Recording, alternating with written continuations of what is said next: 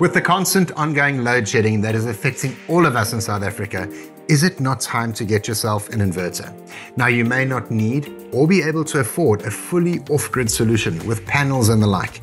Perhaps your requirements are only to power a few basic essentials, such as lighting, the internet, TV, and possibly medical equipment.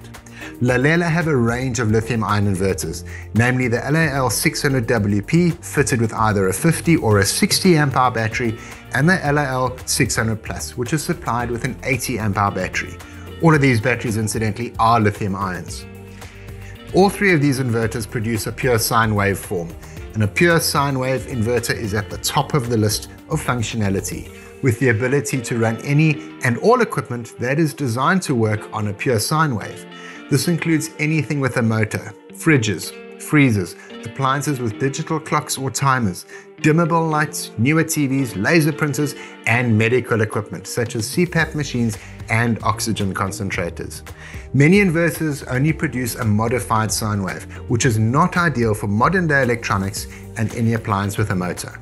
Another point to remember is that a pure sine wave inverter requires a bit of power to run itself, so your available power output in watts is often slightly reduced. It's a trade-off between available power and how clean or pure the power is. Now, each of these inverters can only supply a limited maximum wattage output, and this needs to be thought through when selecting the inverter.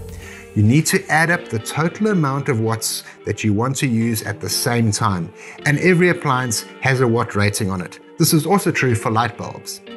Add up your total wattage that you want to power. If it's below 600 watts, then the LAL 600 range or the 600 Plus would be suitable. The difference here is the size of the battery. Speaking of batteries, I hear you ask, how long does it last? How long is the proverbial piece of string? What are you running? Now, some typical run times are 20 hours for a laptop, 5 hours for a TV and decoder or a desktop. Each model varies slightly and is load dependent. However, as these are lithium-ion batteries, the charge time is much less than a lead-acid battery. They're considerably lighter and smaller, but most importantly, these batteries have a lifespan of about 2,000 charge cycles if discharged to 80%. That's a lot of charging and discharging compared to an old lead-acid battery, which doesn't have nearly the amount of available cycles.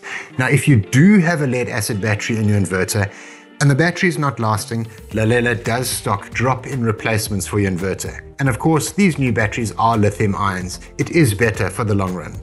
So how do these work? These are really easy to use plug-and-play systems. There's no installation required.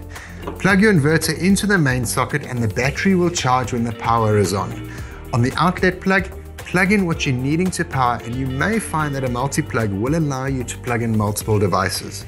When the power turns off, the inverter seamlessly jumps into action and keeps your devices on. The only way you'll know the inverter is running is the hum of the cooling fan. Now, unfortunately, these inverters cannot power your geyser, stove, oven, pool pump, and so forth. The available power that it can supply is simply not high enough. Now, all Lalela products are available at major retailers and on takealot.com. And if you're a reseller, they're available through Tarsus. More information can be found online at www.lalelaRetail.co.za. Get yourself a Lalela inverter. You won't be left in the dark.